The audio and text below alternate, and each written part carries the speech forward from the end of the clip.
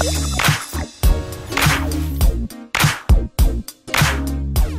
2022, it's 2021. I record things way too early.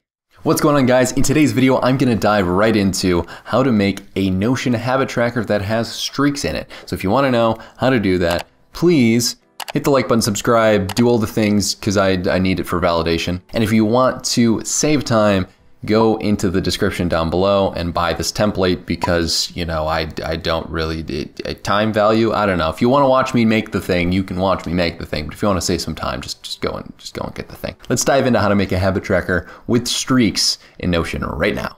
All right, so first and foremost, what we're going to do here is we're going to take a page and just make /page habit tracker plus streaks.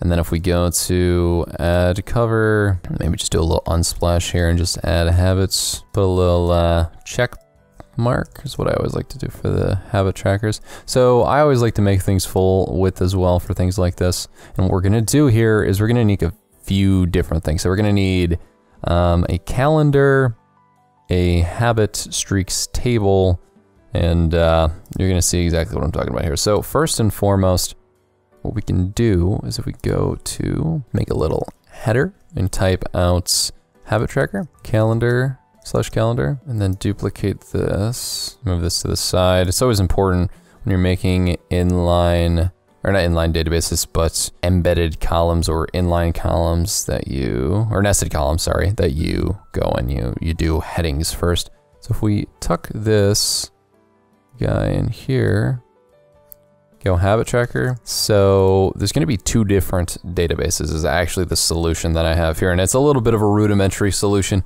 but it is a solution nonetheless, because this is going to be a habit tracker that allows you to have a daily look at what your different things are, as well as help you figure out how long you've been doing them for, and actually use some formulas as well to get a daily view in there too. So if we go here and just do another little check mark here, the properties I want to show for you guys are first and foremost, if we make a new one here, we're gonna do push-ups and then planks and then bicep curls. This is gonna literally be my physical habit tracker, and I'm gonna like remake it for you guys here. So if we go here, then what we need to do is that we need to make some properties for this. So obviously the date's gonna be something that's by default in most things. So then we can change this to a select property and have the tags be bicep curls, push-ups, and then planks. And then for me, what I'm gonna do is I'm going to make a few formulas here. So first and foremost, for the bicep curls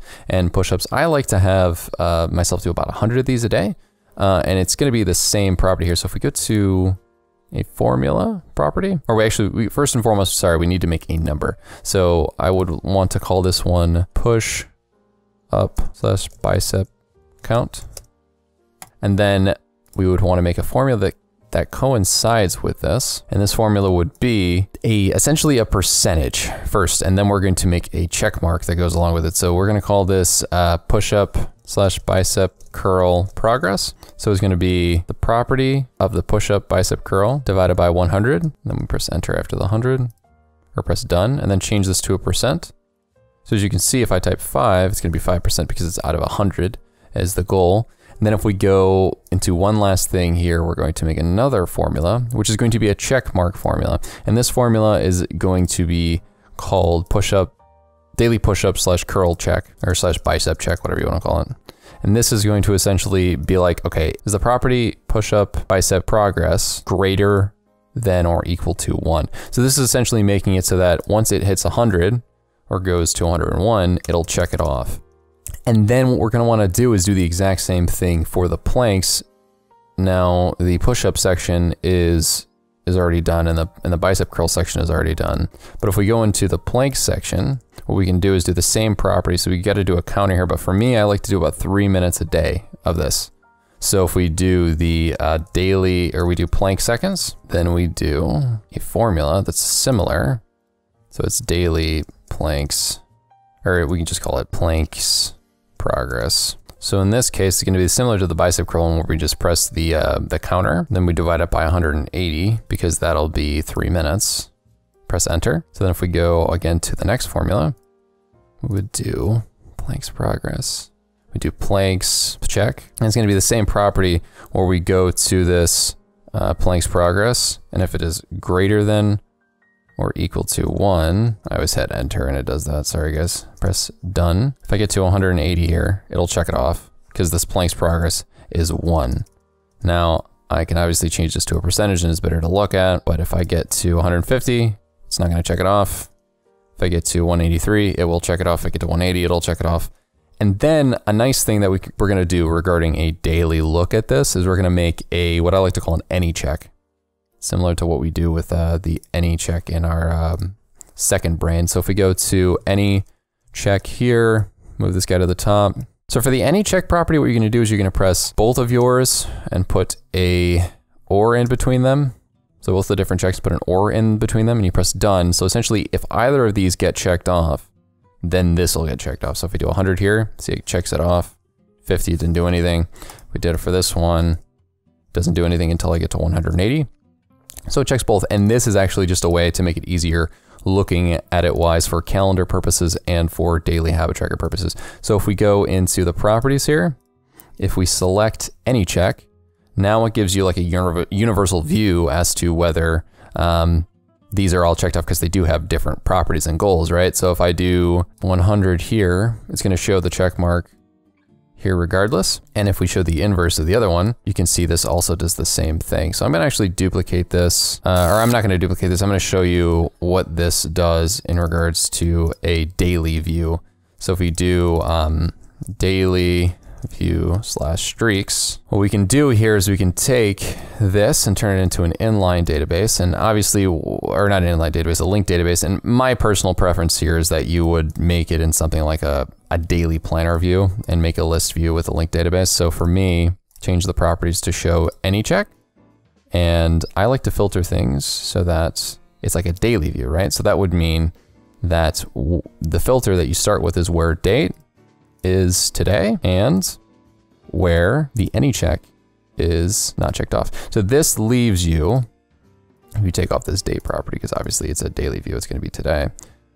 This leaves you with a list view that basically has what you need to do for the rest of the day here. So as you can see, these are checked off, and once I uncheck them off by putting 0 on here, it'd come back. So then you can go in here and put in manually what you want to. So I'm going to remove the planks and then show you if I go in here and type 180, because I got to the 3 minutes, it's checked off. So throughout the day, you can like add your progress to these goals, and then it'll check it off for the day. And then the next thing I want to show you is actually how you can have a streaks database with this. So this is something that's a little bit rudimentary. However, it does kind of give you a nice view of what's going on. So if we go to another database here, I'm going to actually probably grunge this one tick. So if we go and type /inline table, and then we type out streaks, habit streaks maybe. I want to give it a little icon that shows a clock or stopwatch, something to that effect, whatever your preference is on that. But then what we need to do property-wise here is actually make a date property and then make 2 different equations that are interesting. So if we go to formula here, actually, I want to be clear on this. Let's call this start date. Then we're going to call this one streak length. And the last equation we're going to do is now. So for example, let's say we started these streaks on December 13th, 2021.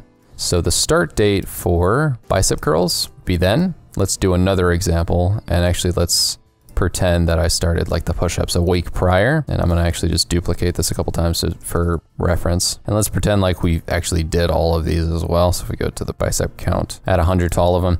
So we got bicep curls, and then if we do a push-up, we can pretend that it started on December 6th. Now if we go to this, what we wanna do for the now one is literally put now, then put a parentheses, 2 parentheses here, and it'll show you the time here. So this equation is the streak equation that's important. So we're gonna do this. It's gonna be date between, and then we're gonna type end parentheses. Then we're gonna select the today, the now property. This can be titled now or today, it doesn't really matter. So then what we're gonna do is put start, and then parentheses property, start date. So we select this, and then we put another parentheses, and then a quote, days, quote, parentheses, plus 1. So this tells you how many days the streak is. So since it started today, we're on 1. Now, if we get to the bicep curls, or sorry, the push-ups here, we can see that the streak length is 8. And what we can do is we can filter out this so that we do a different view. Let's do, or we can actually keep a table view if you'd like. Just change the way that it looks really quick. I would say showing the streak length and the start date's pretty good. So here you'd have a nice little look at how many days you've done something. So obviously it's 1, 2, 3, 4, 5, 6, 7, 8 days. The way that you can make this more accurate is by essentially any time that you mess up and you miss a day, for example, say I missed on the 9th, I would then change the start date for push-ups to the 10th, and the streak length will adjust. So that's how you make a daily habit tracker with streaks in Notion. Thank you guys so much for watching this video. If you enjoyed this one, please, like I said, do all the vanity metric things because, ego. And with that being said, thank you guys so much for watching, and I will see you in the next one.